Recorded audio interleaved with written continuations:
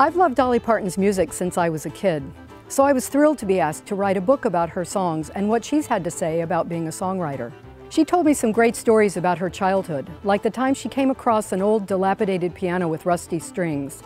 She took an old meat mallet and wrapped it in soft rags to soften the blow when she hit the strings. She got a wonderful droning sound out of that piano and loved singing her melodies over top of it.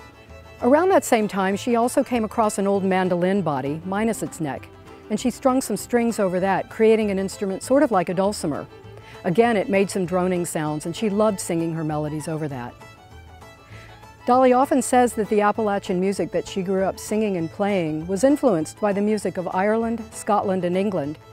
And she says that that music and the sound of those droning strings that she loves so much reminds her of bagpipes.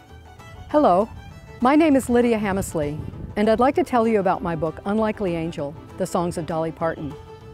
I write about those Irish and British influences in Dolly's songs, like the ones in her albums, The Grass is Blue and Little Sparrow. Many people don't realize that Dolly has written over 3,000 songs, and almost 500 of them have been recorded. One of the coolest things Dolly told me was that she thinks of all of these songs and her songwriting as her workshop. So I write about the way Dolly crafts her songs, often reworking earlier lyrics and melodies. For instance, she draws on the folk hymn Wayfaring Stranger for a lot of her songs. She told me that she remembers the first time she heard that song as a kid in church, when an old man stood up and sang it all alone.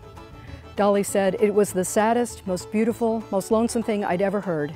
These stories are just a sampling of what I write about in my book about Dolly's 60-year-long career as a songwriter.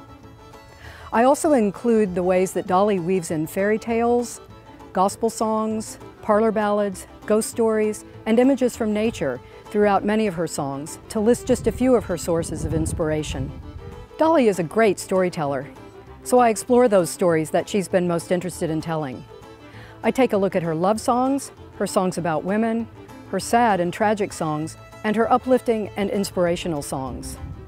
You'll read about favorites like I Will Always Love You, Jolene, Coat of Many Colors, and 9 to 5. And I'll also introduce you to some wonderful songs you may not know, like Only Dreamin', I'm in No Condition, Don't Let It Trouble Your Mind, and The Bridge. Dolly says she is a songwriter first and foremost. While writing my book, however, I talked with a lot of people who said they'd never thought of Dolly as a songwriter and instead only think of her flamboyant image. A lot has been written about Dolly's life and image throughout the years. My book puts the focus on her songs, which she says are simply complicated. They have enough depth to be appreciated and enough simplicity to be understood. I think she was right about that. I hope that people who read Unlikely Angel will ultimately come away with the thought, wow, Dolly is an incredibly gifted, sensitive, and creative songwriter.